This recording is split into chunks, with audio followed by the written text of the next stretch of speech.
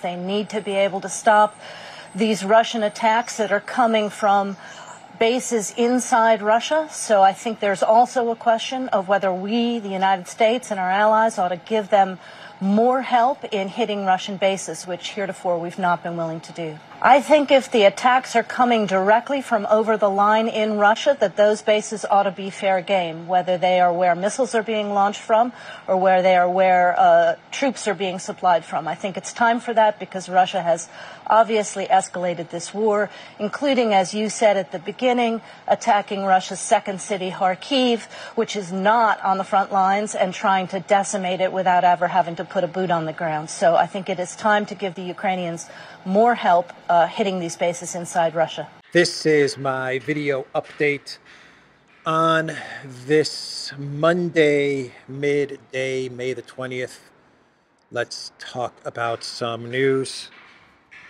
And of course, we are going to start things off with the helicopter crash in the northwest of Iran. It has now been confirmed via Press TV.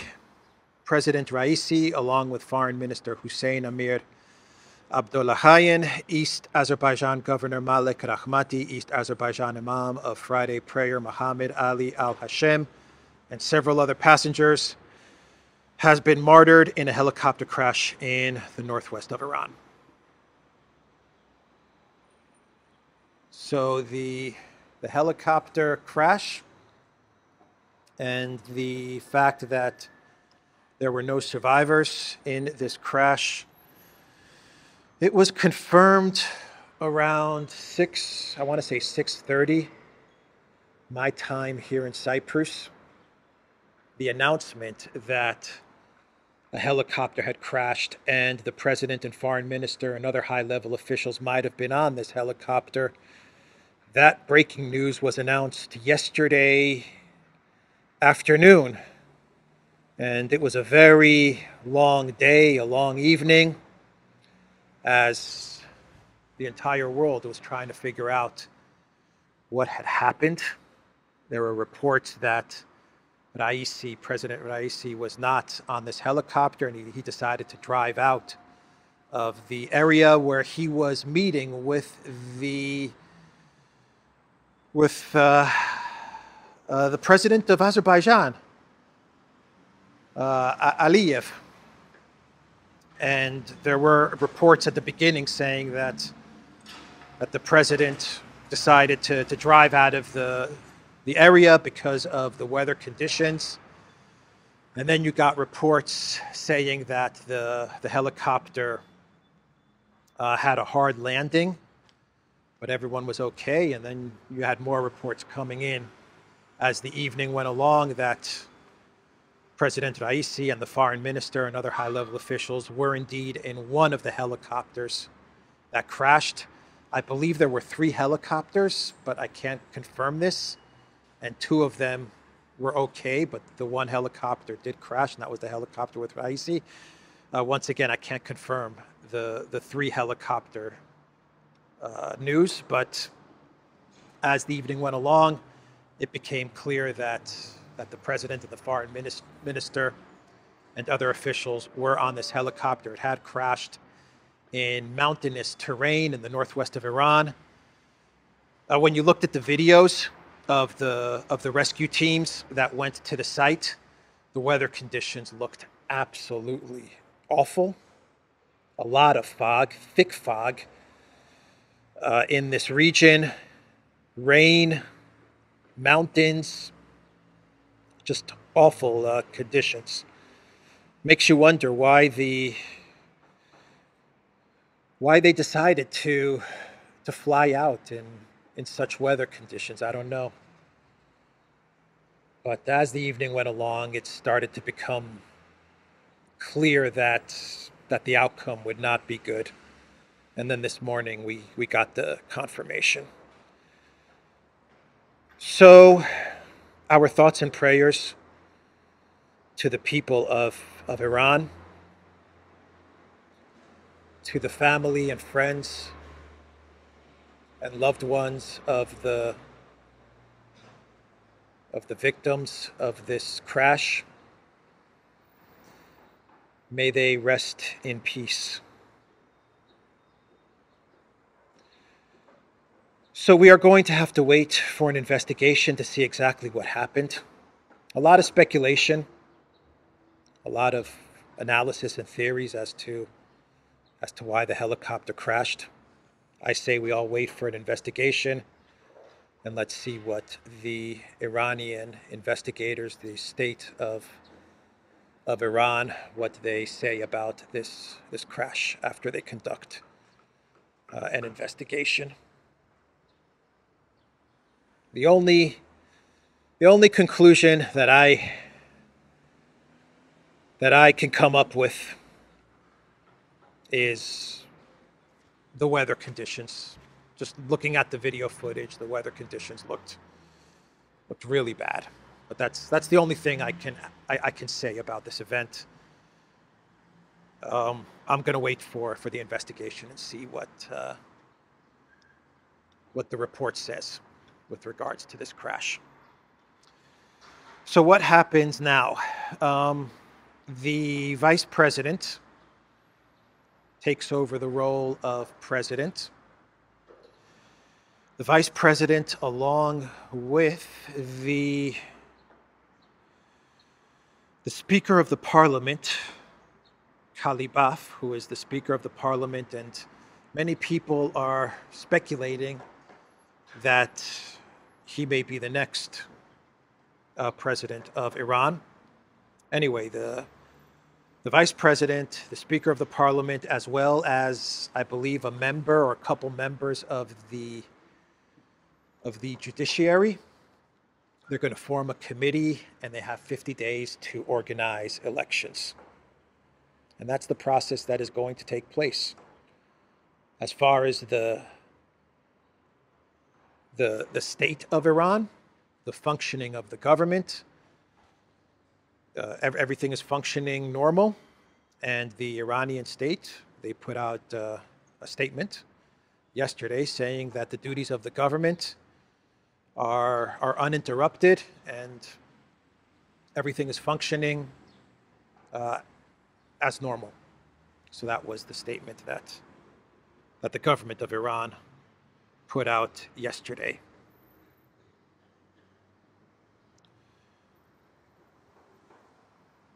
So let's talk about some other news.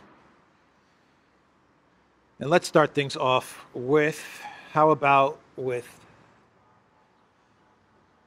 Victoria Nuland? Oh, do we have to talk about Victoria Nuland? Yes, we're going to have to talk about Victoria Nuland. She's giving out a lot of interviews, it seems, since her retirement from the State Department, from government life. Victoria Nuland is now giving out a lot of interviews, and she was speaking to ABC News.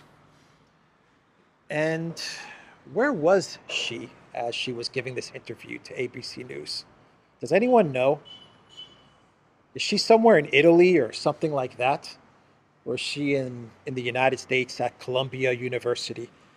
I don't know, but the scenery behind her looks like she's somewhere outside of the United States. Just a guess. I don't know. But Nuland, she told ABC News that escalation in the conflict in Ukraine is needed. She is calling for more escalation. She is arguing that because Russia is launching drones and missiles from Russian territory, that the Biden White House and the collective West, they should hit the areas inside of Russia where missiles and drones are being launched to target Ukraine military facilities. That is what Nuland is advocating for. Attacks on Russian territory. Nuland, in this interview, she actually said that Kharkov is a Russian city. So you have that admission from Nuland, but that is what she is calling for. For Ukraine using weapons supplied by the collective West, supplied by the UK, by the US, to use those weapons to hit inside of Russia, to hit targets inside of Russia. So if we follow this line of logic from Victoria Nuland, which is that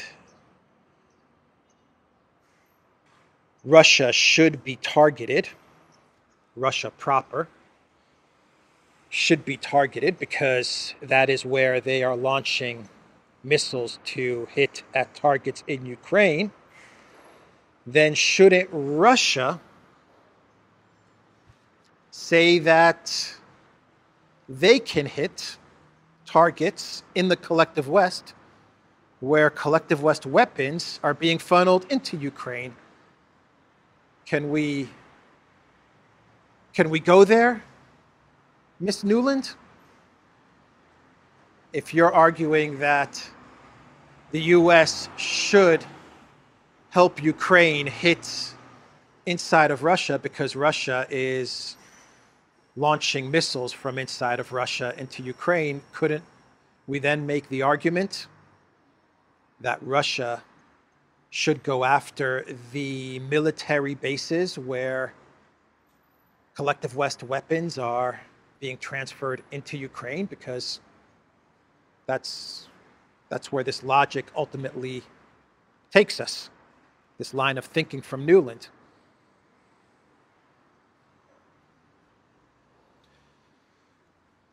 There were definitely rules that were put in place as this proxy war started to develop. 2 years ago, as everything was starting to ramp up towards this proxy war, say after Boris Johnson flew to Kiev and sabotaged the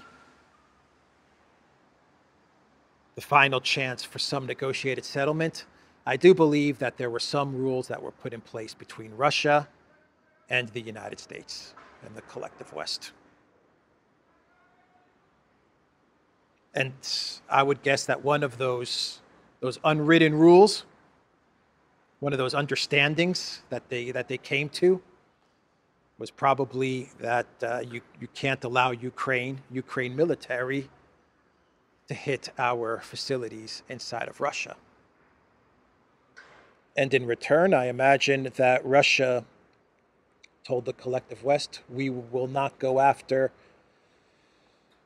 your NATO command centers inside of Ukraine. I imagine stuff like that happened. It's just a guess. But I think those were some of the rules that were put in place in order to fight this proxy war between the great powers.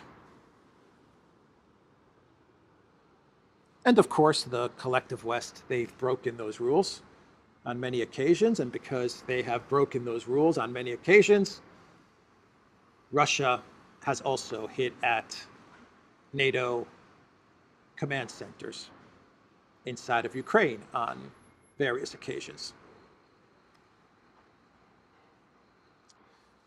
That was Victoria Nuland. Cookies, sandwiches, and bread.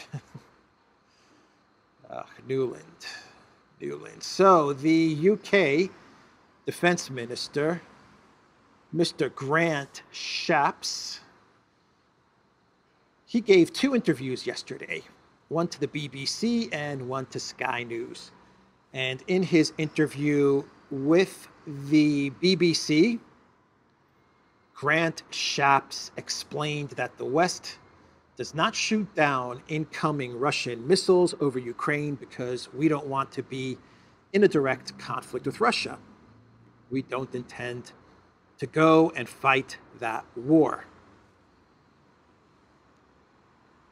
Grant Shapps intends for Ukraine to fight the proxy war on behalf of the UK, but that is why, according to Shapps, the UK does not shoot down Russian missiles over Ukraine.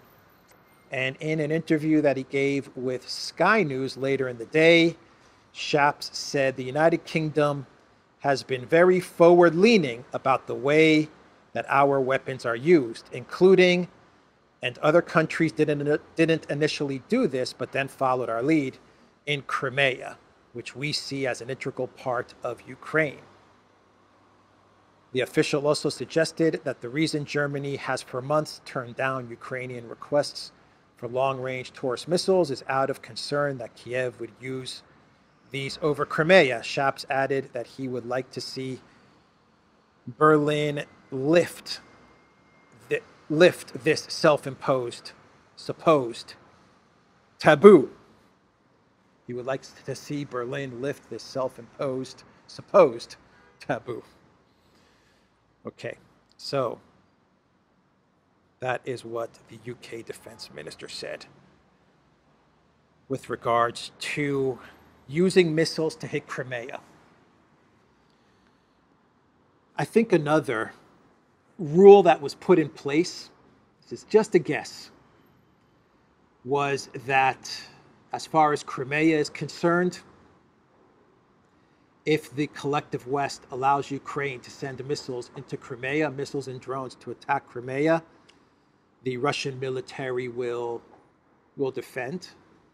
Of course, they will defend Crimea, but they will not consider it as breaking the rules in place as far as hitting Russian territory pre-2014. You guys understand what I mean? I think there was some sort of exception that was made for Crimea between Russia and the US, NATO, the UK. Which is why Shapps and Macron and now even the US, not now, and the US have allowed Storm Shadow, Scalp, ATACMS to target Crimea, and Russia has not come out and said, okay, you guys have crossed the red line as far as hitting Russia proper. So now we're going to target the UK facilities, or we're going to focus on UK targets inside of Ukraine or outside of Ukraine, like the warning they gave to the UK ambassador the other day. I think there was some sort of carve-out for Crimea that was made when we're talking about the rules of this proxy war. I don't know. It's just a guess because, Russia says you can't, we're warning you, don't hit Russian territory. But the UK, France, the US, they do seem concerned about hitting Russian territory pre-2014. But when it comes to Crimea, they're not so concerned, which to me, it tells me that there must have been some sort of understanding that Russia's going to defend Crimea.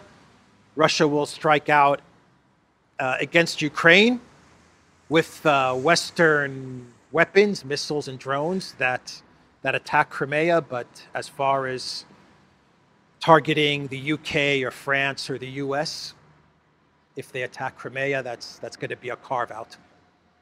I don't know. That's just my hunch. I could be wrong about that. So the Telegraph, they put out an article, the UK Telegraph, with the title, "Britain may not be fully prepared to fight a full-scale war alone." Major General James Martin says the army is trying to get back on track after years of focusing on counterinsurgency. So the Major General, he said to the Telegraph that the UK is not prepared to fight a war with Russia alone. He did say that the UK can can fight a war with Russia or is prepared to participate in a conflict with Russia if it was as a part of a bigger military operation, a NATO military operation. So he did use the word alone. The UK is not prepared to fight a war with Russia alone. The Telegraph says, with the war in Ukraine and the threat of Russia to the rest of Europe, the army has shifted its focus to readiness for war, and this week thousands of British troops were in western Poland as part of NATO's largest military exercise since the Cold War. The rest of the article goes on to report that the UK is preparing for a big conflict with Russia. That's the appearance that this article wants to give us. That the UK is in a very bad state. It's in very bad shape. It was not prepared for this type of a war that we're seeing in Ukraine, but it is now preparing so that it can fight the type of war that we are seeing in Ukraine. The UK military is preparing to fight this type of war that we are seeing in Ukraine against Russia. So that was the article from the Telegraph. And today, the 20th, marks the end of Zelensky's term as the Presidente of Ukraine. As of tomorrow, Zelensky becomes the illegitimate leader of Ukraine. And a couple of days ago, the WAPO, they put out an article profiling Zelensky's number two, his entertainment lawyer, who goes by the name of Yermak. The Washington Post's article is Zelensky's chief aide flexes power, irks critics, and makes no apologies. Andrei Yermak, a former lawyer and film producer who runs Zelensky's wartime presidential office, is arguably the most powerful chief of staff in Ukraine's history. So, reading this article, I don't know if this article is preparing us for an eventual Yermak presidency. Zelensky gone, Yermak assumes the role of president, or if this article is preparing us for Yermak to take the blame for the failure that is Project Ukraine. Or maybe this article is all about showing that Zelensky is not alone and he has the support of various other people in the government. He's not ruling by himself, and he does have other officials supporting him. I don't know. I don't know what this article is trying to do, but it's trying to do something. This article is trying to hint at something. It's trying to propaganda us in some way. I just haven't quite figured out how the Washington Post is trying to propagandize us, what it's trying to tell us. Anyway, let me read you some passages from this Washington Post article. It says, no political experience, in reference to Yermak. A former lawyer and film producer, Yermak, like Zelensky, had no training to run a country, let alone one targeted for destruction. Yet, that is his role. Once viewed as Zelensky's shadow, Yermak is now seen as part of a ruling duopoly. A ruling duopoly. Interesting choice of words from the Washington Post. I said 3-4 weeks ago from that Time magazine 100 most influential politicians or 100 most influential people today or this year or in 2024, whatever, that time listicle, is that what you call it? And they had Yermak as one of the most powerful politicians and not Zelensky. That That got me very suspicious. I talked about this in a video that I made maybe 4 weeks ago, 5 weeks ago when I was in Athens, Greece. But a lot of collective West media is starting to talk about Zelensky's entertainment lawyer, Mr. Yermak, part of the ruling duopoly. The Washington Post says chief diplomat, ? Early on in April afternoon, Yermak, who was tall and broad with short brown hair and was dressed as usual entirely in army green, burst into a conference room in the presidential office. An aide had carefully prepared his seat at the head of the table with a notebook, pencil, glass, and 2 bottles of water, one with a clear top, suggesting still, and the other green, suggesting bubbly, but otherwise unlabeled.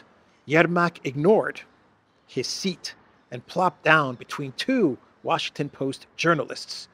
One reporter, gesturing at the unusual bottles, asked Yermak if he was afraid of being poisoned. Quote, "I did not think about that," he replied, as he grabbed one of the reporter's already opened bottle and took a swig. He later suggested that he is probably Russia's 3rd most wanted target for assassination after Zelensky and the head of Ukraine's Internal Security Service, Budanov. That's who they're talking about, Budanov. First Zelensky, then Budanov, and then Yermak. The Washington Post, they're preparing us for something. What are they preparing us? What are they preparing us for? What do you guys think in the comments down below? Because they don't construct these cinematic type of scenarios for nothing. You know, they want to take us somewhere. And what they wrote here about Yermak sitting down on his seat, or sitting down between two reporters and taking a swig out of one of their water bottles, and with the reporter asking Yermak, "Are you not afraid of being poisoned?" Because we all know that Putin poisons everybody, right? He poisons everybody, but they all survive. Anyway, if you want to be poisoned by anybody in the world, you want to be poisoned by Vladimir Putin, because your chances of survival are almost 100%. But yeah, you know, Yermak, big, broad shoulders, Yermak, wearing his green outfit, sits down between the 2 Washington Post reporters and takes a swig out of their water bottle. "Are you not afraid of being poisoned, Yermak?" And Yermak says, "Ha ha ha, why would I be afraid of being poisoned? I don't think about that. I don't think about these things. Yermak the Great. I don't think about being poisoned. I'm 3rd on the list when it comes to people that the Putin would like to poison. First it's Zelensky, then it's Budanov, then it's me." Takes a swig out of the water. They're preparing us for something. I know propaganda when I read it. Yeah. Great script writing, by the way. I'm trying to think. Have we seen a movie with this type of scenario play out?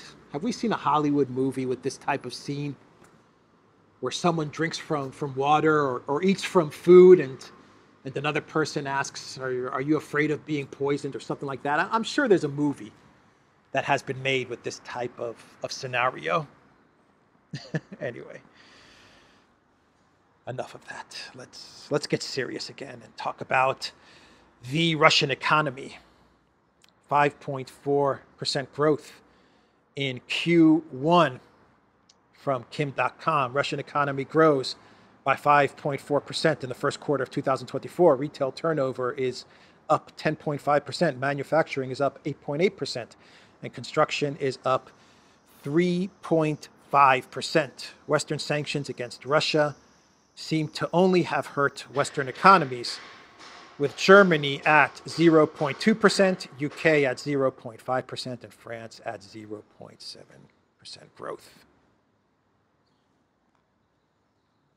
Yeah, those sanctions against Russia, they're working. They are working all right. They're working to help the Russian economy grow and grow and grow. And the EU wants to roll out more sanctions. 14th sanctions package, is that what we're on right now? Or is it 15? I think it's 14. We're about to get a 14th sanctions package against Russia, which will mean that in Q1 of 2025, the Russian economy will have grown by what? This year it's 5.4%. By 2025, it'll be 7.4%.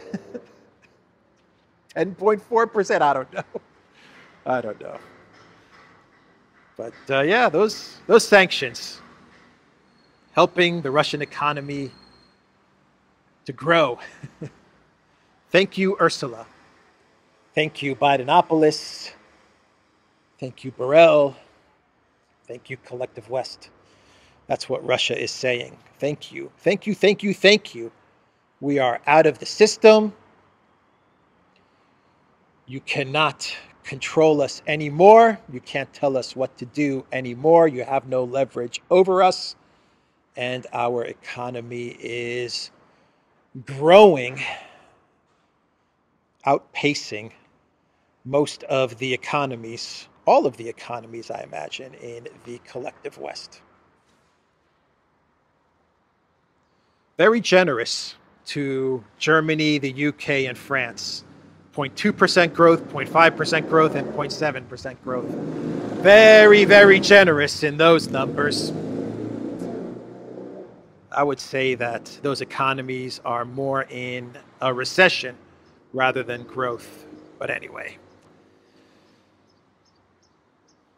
What else should we discuss? So we have some more countries announcing that they are not going to show up to the Switzerland Zelensky Peace Summit. The leaders of South Africa, Brazil, and China will not attend the summit. The leaders, they might send representatives, lower level officials, just in order to satisfy the U.S., because I imagine the U.S. is putting a lot of pressure on every country to attend this summit. So maybe South Africa, Brazil, China, they might send some lower level officials, but the leaders are not going to attend the summit. I said yesterday that Biden most likely will not attend the summit. Also, Egypt, Nigeria, Ghana, Cameroon, Senegal, Algeria, Saudi Arabia, Israel, Indonesia, India, Syria, Iran, Ethiopia, Malaysia, Venezuela, and other countries of the global south are also expected to ignore the event. It's a lot of countries. Basically, you're going to get the leaders of the EU and EU member states, along with, I imagine, Sullivan and Blinken. That's going to be the Switzerland Peace Summit. That's what it's going to be. So we'll do one more story and we'll get to our clown world.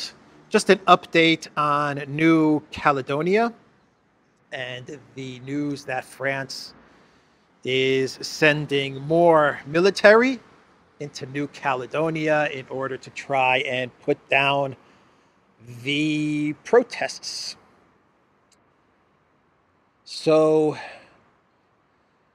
should the countries of the global south, should they start providing weapons and arms to the indigenous people of New Caledonia so that they can fight for their freedom against the French colonizers? Would that be part of the international rules-based order? Is that in the international rules-based order handbook? Or does France get to send their troops into New Caledonia in order to violently put down the protesters who are protesting laws being made on their territory by a colonizing France located thousands and thousands of miles away? Anyway, let's see what happens in New Caledonia. But the situation looks a lot worse than what the French authorities are reporting. And I also read that Australia might be sending troops into New Caledonia as well. Not sure if that's going to happen, but I did read reports saying that Australia might jump into this conflict to help France out, to help out little Napoleon Macron. So let's do a clown world and wrap this video up. From the, where are we here? From The Guardian, G7 leaders to discuss 30 billion loan for Ukraine using Russian assets.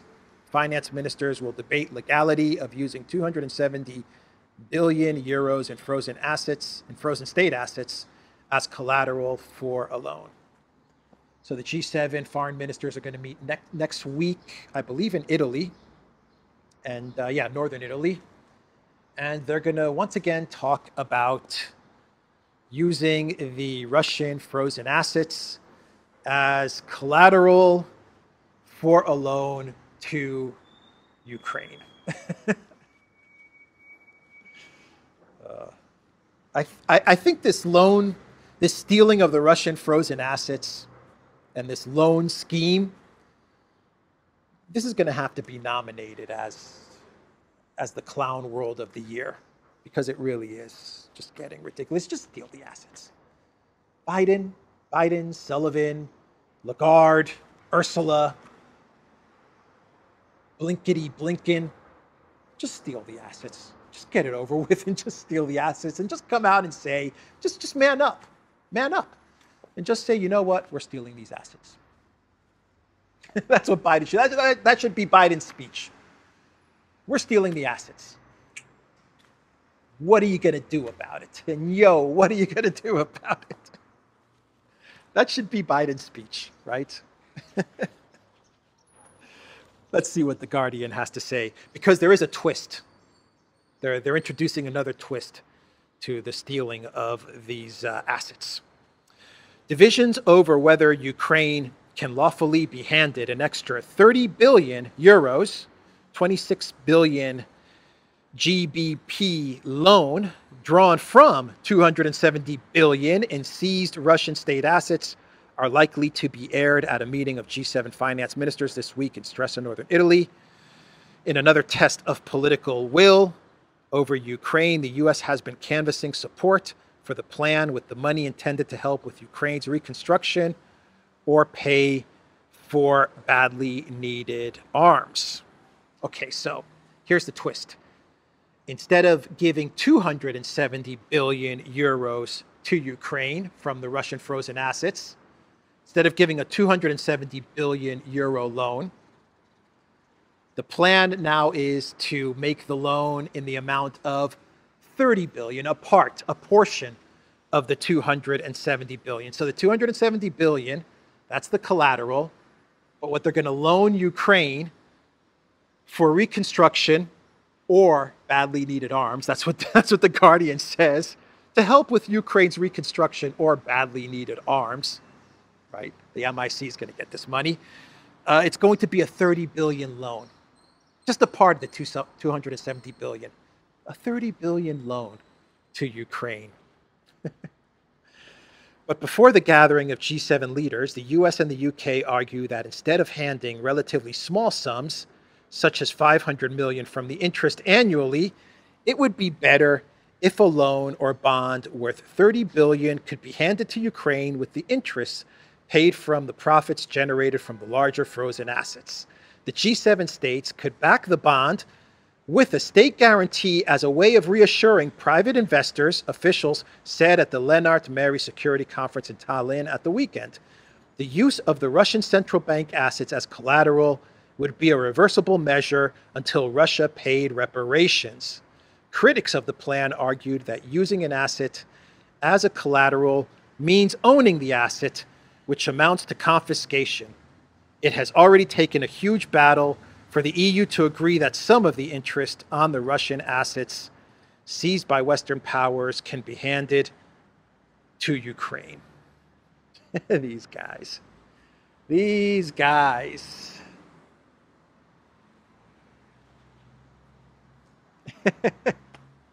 The stuff that they come up with, huh? Well, of course, if you say that the 270 billion is going to be your collateral, that's basically saying confiscation, right? Obviously. Obviously, if you use someone else's asset as your own collateral, I mean, you're confiscating that asset, right? Okay. But very sneaky now, instead of handing Ukraine the interest, the money from the interest accrued on the 270 billion, the 1.5 billion of interest that the 270 billion is generating, instead of handing that small sum to Ukraine, let's just give a loan of 30 billion to Ukraine, and that's a part of the 270 billion of the total money that is frozen, of which will be used as collateral for that 30 billion. And then when they run through the 30 billion loan, when that money gets used up, they can give out another 30 billion, and then another 30 billion, another 30 billion, until they get to the 270 billion, to the full amount. And then they're going to turn to Russia or to the international community, and they're going to say, well, we've handed Ukraine 270 billion in loans over the last 2 years in 30 billion increments.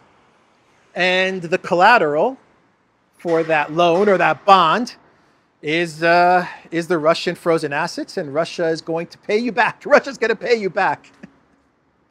Right? That's your collateral. Russia's going to pay you back. Bondholders. And who are going to be the bondholders? The EU member states. What a freaking disaster. What a disaster. Anyway, that's the video, everybody. The Duran.locals.com. We are on Rumble, Odyssey, BitChute, Telegram, Rockfin, and Twitter X. And go to the Duran shop. Use the code GETREADY15 to get 15% off most merchandise. Take care.